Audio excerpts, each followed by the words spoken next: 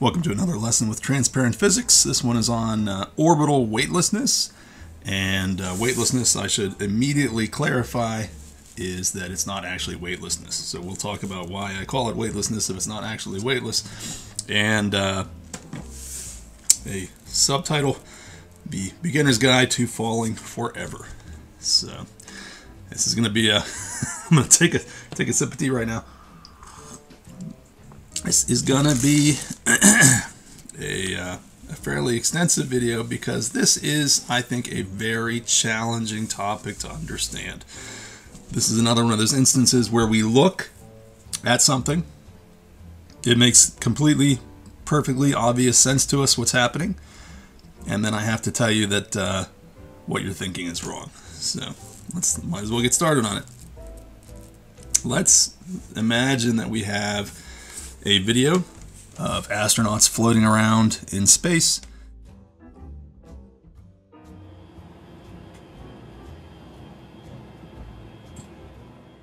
Might have to use that as well. We've had to use that one time, which is a little bit scary inside of a spaceship using a ball peen hammer, but look back at me, Luca.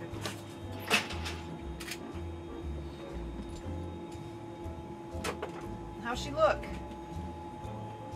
Kinda cold.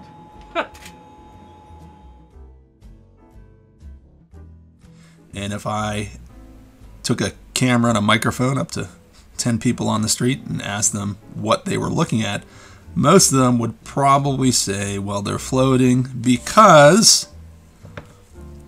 there's no gravity.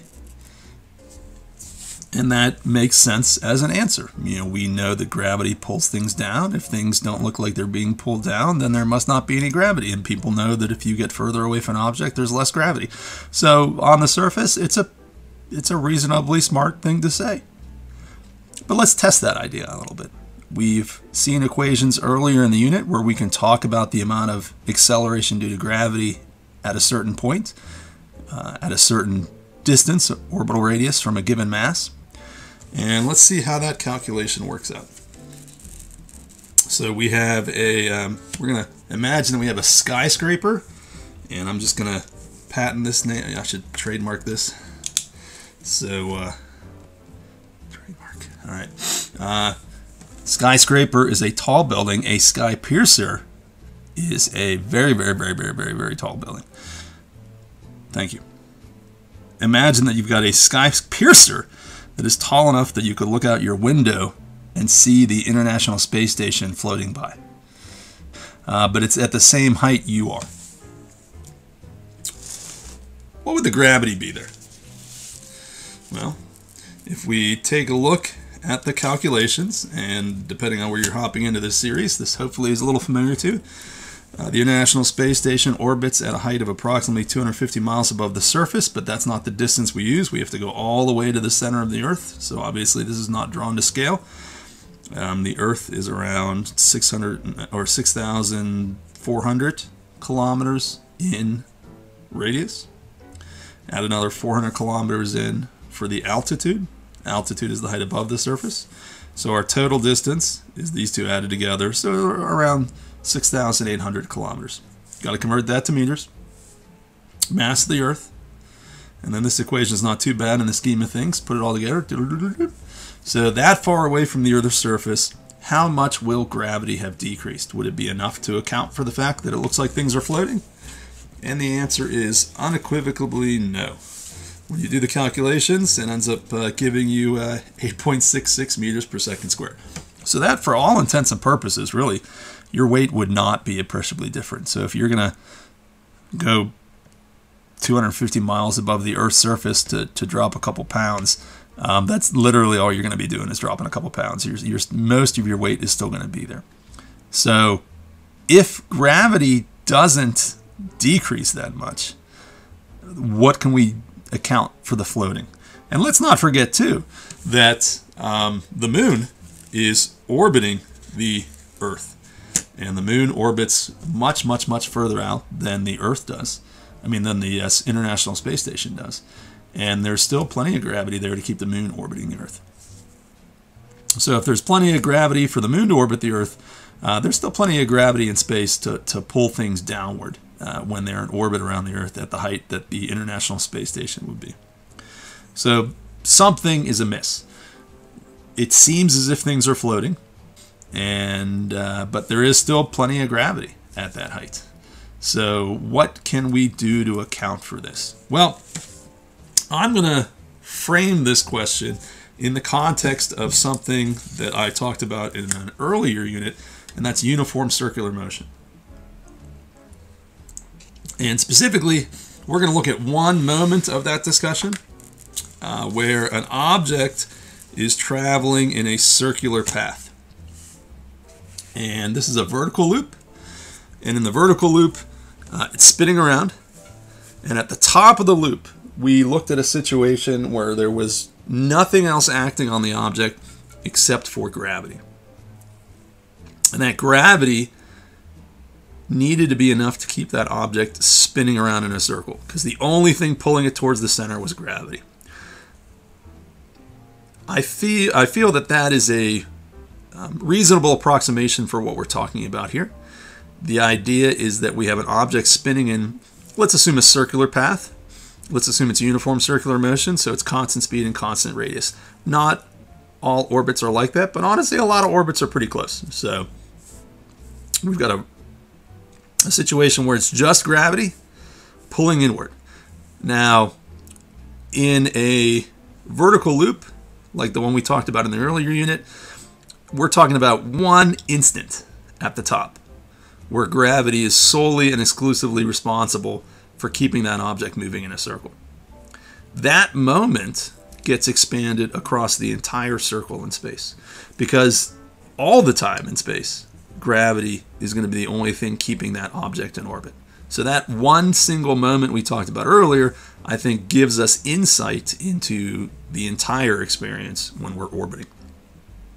And we talked about in that unit the idea of how your centripetal acceleration compared to the g. And we knew that we were going to have a certain amount of acceleration provided by g. And then we compared that acceleration to the amount that was required for the circle, a sub c, the centripetal acceleration.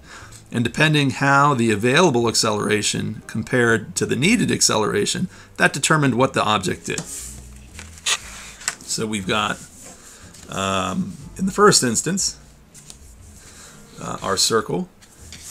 And the argument here is that if we are pulling with too much force, then the object, it's stuff in my way on my table. All right, if we're pulling with too much force, the idea is that instead of traveling in a circular path, it's going to get pulled inward, tighter radius. This is what happens when the acceleration provided by gravity is more centripetal acceleration than is required. So gravity is like, oh, I'm still pulling inward. And the trace path, or the path traced out by this dash line, is what you would get for a given centripetal acceleration.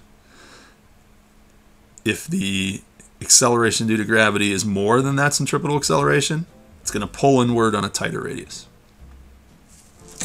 The Goldilocks situation, if it's perfect, we've got a circle traced out, and if the acceleration provided by gravity is the centripetal acceleration, then it does exactly what's expected, and we follow this nice circular path. You're just what I needed. I don't want to get hit with a copyright strike, though. All right, and then finally, what if it's not enough?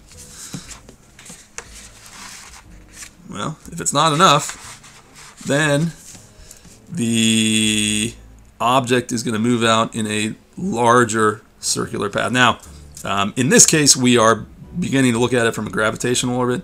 And again, it depends on your circumstance. I mean, if the string just broke here and it was a vertical loop, it would obviously fly out sort of straight, and then gravity would pull it down. But we won't worry about the complicated nuances there. For now, for the sake of this argument, we're just saying, hey, if there's not enough pull, you can't follow the circular path, and you're going to end up going outward instead. Is there a force pulling you to the outside? No. There's just not enough force pulling you to the inside. So these are our three situations. And they're very relevant for an orbital scenario. You can have a satellite that orbits perfectly. Right here. You can have a satellite whose orbit decays and it moves into closer to the object it's orbiting. Or you could have an object that moves further out. Now this could be intentional or unintentional. There's a lot of times when we have satellites and they get a boost and they actually just need to increase their speed, and they can move out to a further radius for practical reasons. All right. Okay. So let's come back to Newton, because Newton talks about lots of physics. All right. So believe it or not, Newton had something to say about this, and he had a very, very famous what we have come to know as Gedanken or thought experiment. The argument of a thought experiment is working through a scenario that might not be practical to conduct in person, but you're working out logic. Now again, you have to be worried. You don't have to be worried. You have to be cautious when doing thought experiments. It's not that we are using this as a surrogate for an experiment. We are simply teasing the logic out to different extremes and sort of seeing where it takes us. Let's follow Newton's logic in terms of what he was thinking about a cannon firing a cannonball.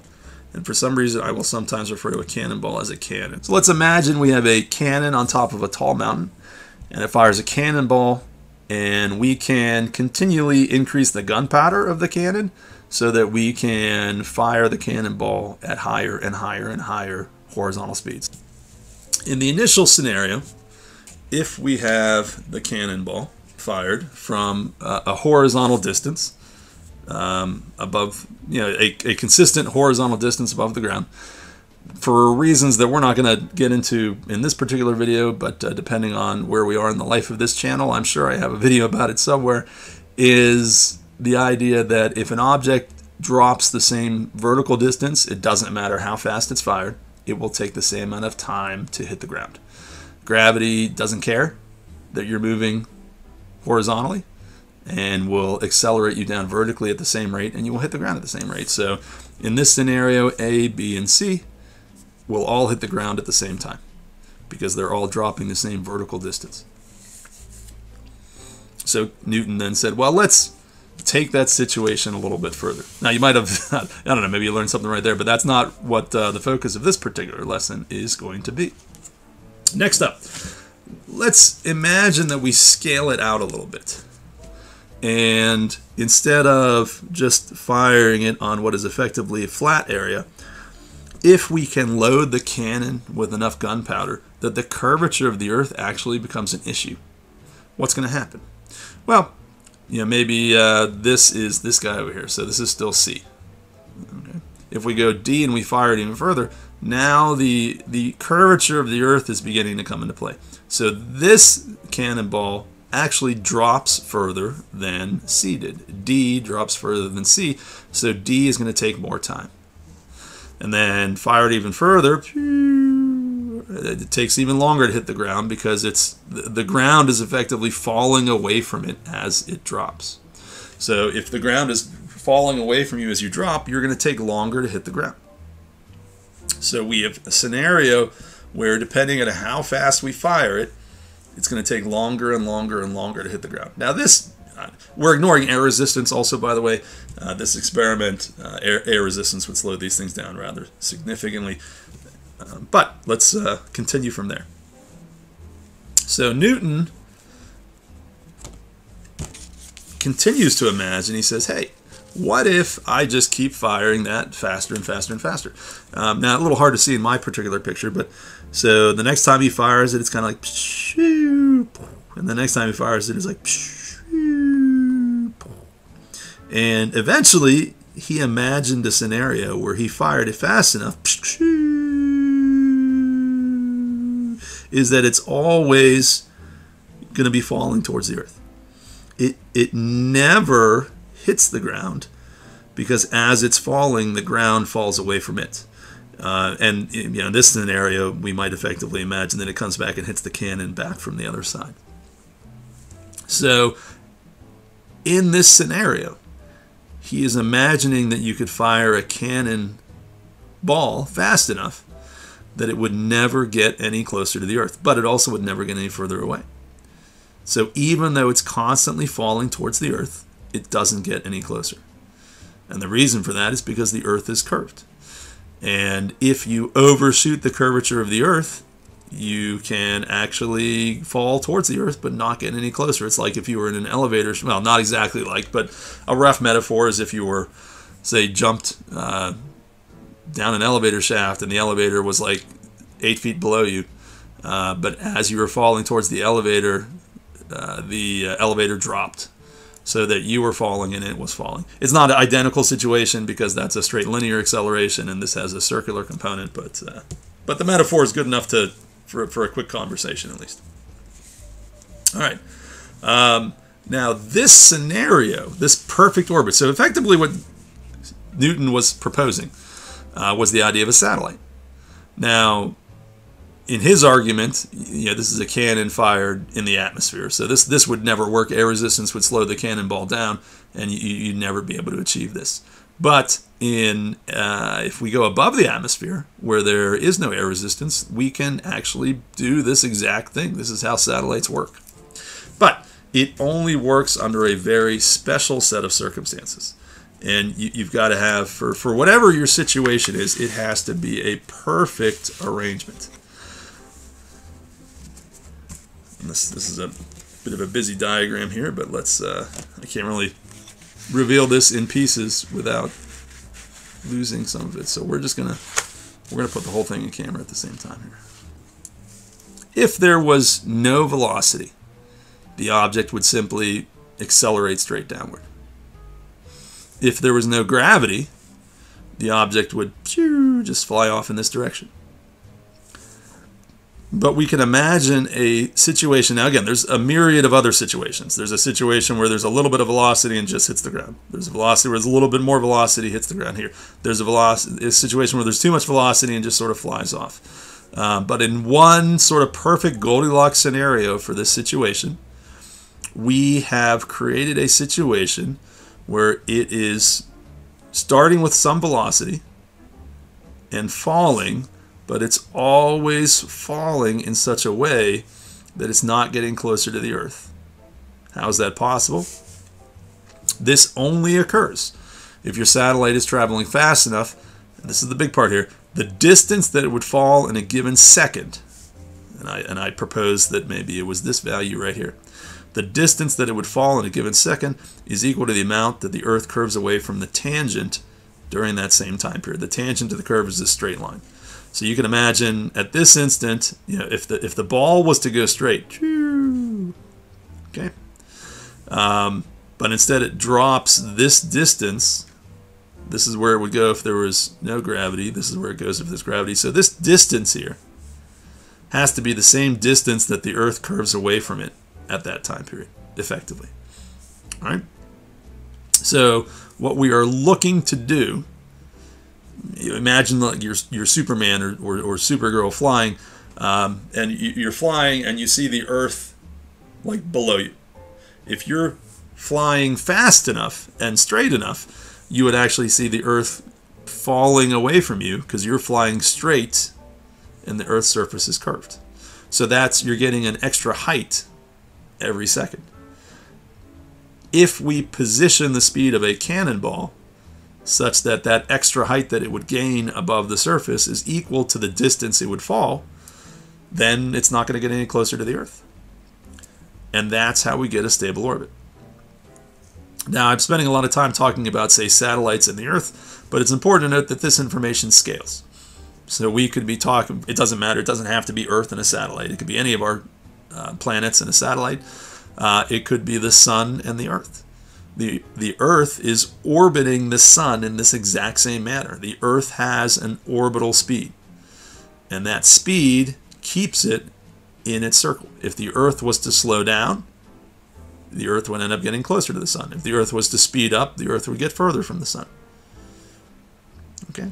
Even on a galactic scale, we have not all galaxies do this, but our Milky Way galaxy has a big mass in the center, and we are all of our systems in the Milky Way galaxy are orbiting that galactic center. We actually have the same rule applies. Right? Our sun is just one satellite around the center of the Milky Way galaxy.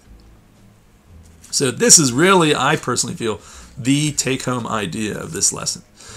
That you you cannot orbit if you don't have a certain amount of speed. And again, sometimes I'll say orbital velocity. That's not really the right answer, because velocity indicates a certain direction as well. And when you have an orbital speed, it's constantly changing direction to go around the circle. Pardon me when I say the wrong word. But this is, I think, the main idea. Your speed has to be fast enough so that you overshoot the curvature of the Earth by the exact amount that you would fall during that same period of time. And if you can make that happen, you're in good shape. All right. So let's head to the last column here. This is a big lesson, but it's a hard concept, so I wanted to cover a little extra content to this to try to drive it home. All right. So that was more of a conceptual argument to all this. At this point now, I want to try to bring it in with a slightly more mathematical approach. Again, sometimes the concept works for you, sometimes the math works. Hopefully both of them in concert is what we need to make sure we have the idea down perfectly. So, in order to get a stable satellite, you need to match whatever acceleration is available there. And we've shown you equations with orbital speed and orbital period, where you have a distance from the object and orbital radius, you've got a mass of the central object, and really what it comes down to is the orbital speed and radius of a satellite are constrained to the acceleration provided by gravity from the central mass. And we've had an equation for little g. Little g tells us the acceleration available at a certain orbital radius from that object. That g is your centripetal acceleration. That's what's going to be spinning the object around.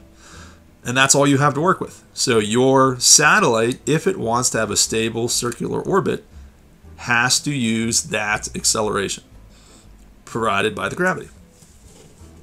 If your acceleration, if the speed defined by that acceleration is too much, well, you may not leave orbit, but you're going to leave the orbit that you were in and move to a further out orbit. In theory, you could actually leave orbiting the object entirely. If your velocity is too slow, you're actually going to move towards the object. And this happens. This is something people have to worry about if you have a satellite in space. The Earth's atmosphere doesn't perfectly just drop off. It attenuates as you get further and further and further from the Earth.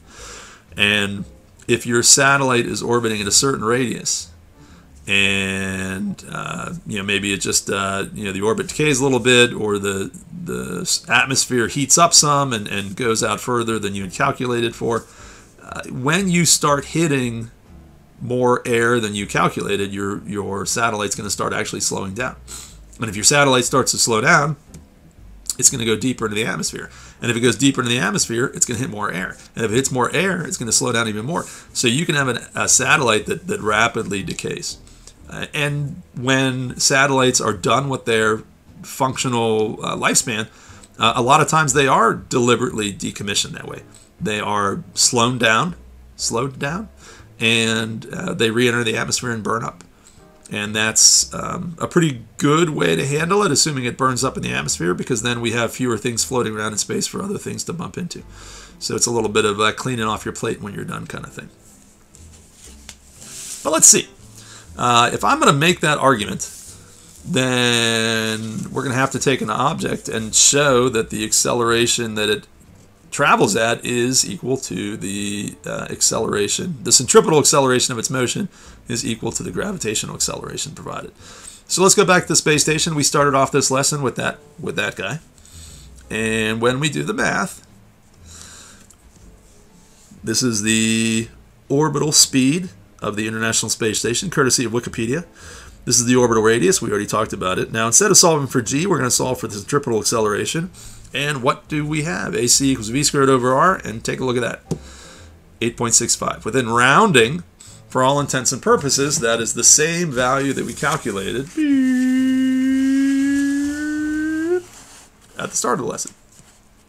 8.66. So this is the acceleration provided by gravity for this setup. This height, orbital radius, and this mass.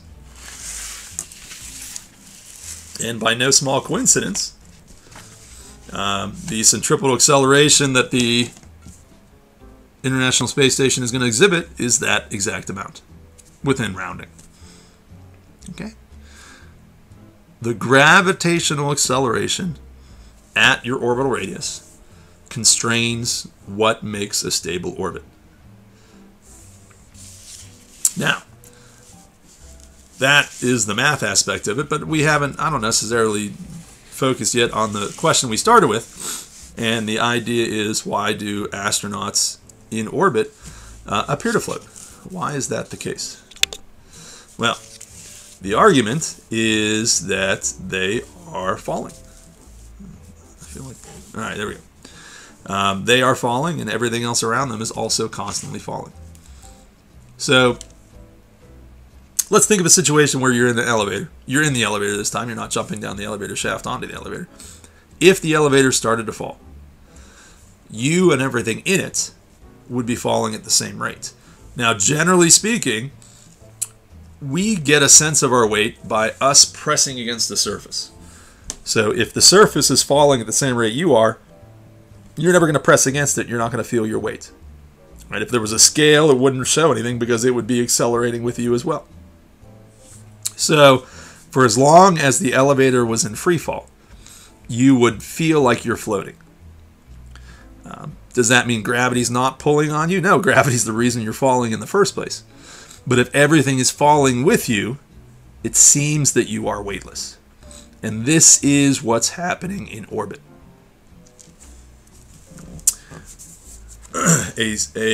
Well, let's look at a couple similar situations and see if we can tease things out, because I think people get a little confused on this topic. So we'll start with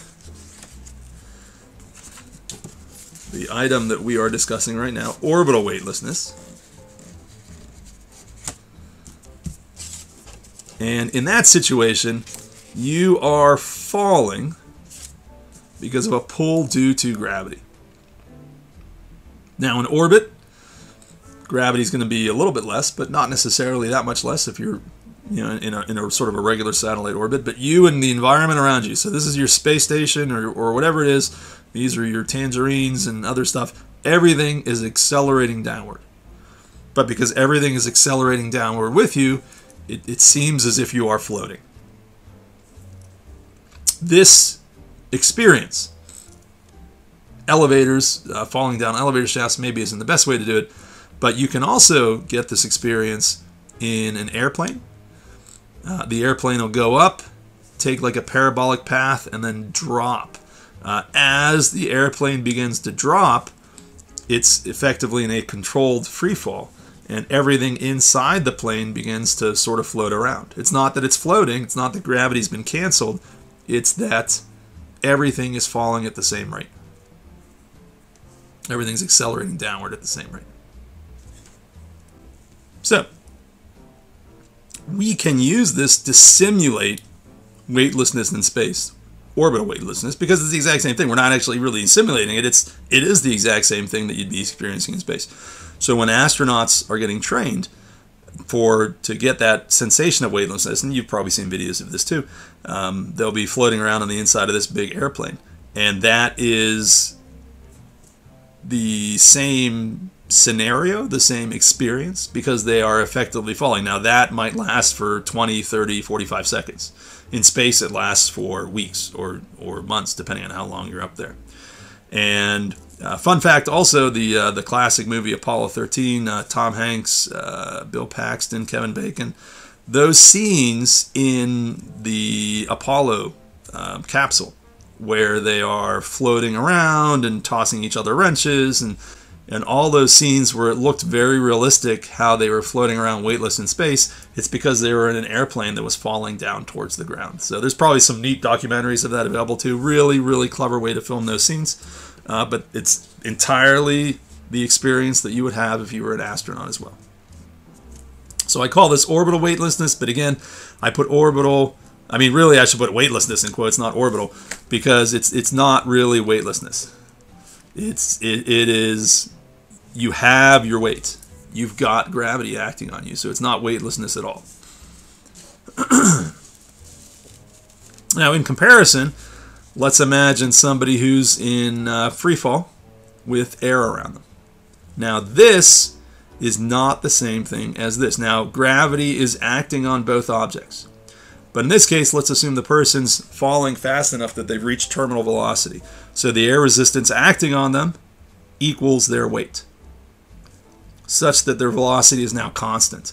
Now, in this case, again, it's downward pull of gravity is the same. Here, the forces are unbalanced. You are accelerating downward. If you weren't accelerating, you don't get circular motion. Circular motion is constantly being accelerated. In this case, we are not accelerating. We've got a constant velocity. This is not the same thing. Here, you're going to feel a force pushing up on you. Here, you don't feel anything because there's no force pushing up on you. All right. Also, so this person could be floating if you've ever seen a video of an indoor skydiving park. It's one of those things where you've got a giant tube and they push air up on you from below, and then you float around inside of a tube. Now, that floating is not the same floating as this floating. This floating is because you've got a force acting up on you that balances the force acting down on you. This floating is because you're not actually floating, you're falling. But everything's falling with you, so, whatever. Not the same thing, although a casual observation might think they are very similar to each other. And then finally, we would have true weightlessness. Now, true weightlessness, to the best of my knowledge, no human has ever experienced true weightlessness at this point, because that would require you being far enough away from an object that the experience of its gravity is non-significant. And I'm going to take dibs on this right now. YouTube, back me up on this. I'm going to call this, when we get to a point where we're far enough away from everything that there is no significant gravitational attraction. Now, gravity acts over huge, huge, huge distances, so you're never going to be totally free from gravity, but we could imagine a situation where you're just totally, totally far enough away from all kinds of things that there is no significant force of gravity on you, and you are literally floating because there's nothing pulling you down in any particular direction. I am going to declare this to be the Wiener-Myers threshold. So everyone else has to use that now whenever we reach that. Whenever we reach a point where there's no effective gravity acting on you from any source. The Wiener-Myers threshold.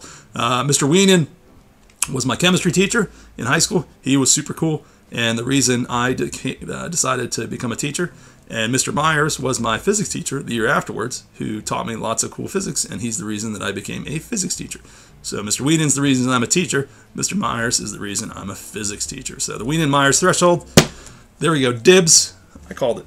So at this point, it would probably be appropriate for me to go and review everything we talked about, but it's a YouTube video, and if you want to review it, you can probably do so easily on your own, and this video is probably long enough as it is already. So instead, for your viewing pleasure, I have instead drawn you a picture of the first space-borne capybara. So at some point in the future, NASA will bring large semi-aquatic rodents into space. If you don't know what a capybara is yet, please look it up on YouTube. They are They are charming creatures. So, this has been a very long video, probably, and there is a lot of content in here. But if you stop and you think about it, as is many of the cases in introductory physics, the initial easy answer, the idea that astronauts are floating because there's no gravity, we see that when we apply some physics to it, it can't be true. And then the challenge is to continue to apply physics to get to the point where we understand what's actually happening. So I appreciate you taking the time to stick with me through this lesson, and I hope we've made things a little clearer for you with transparent physics.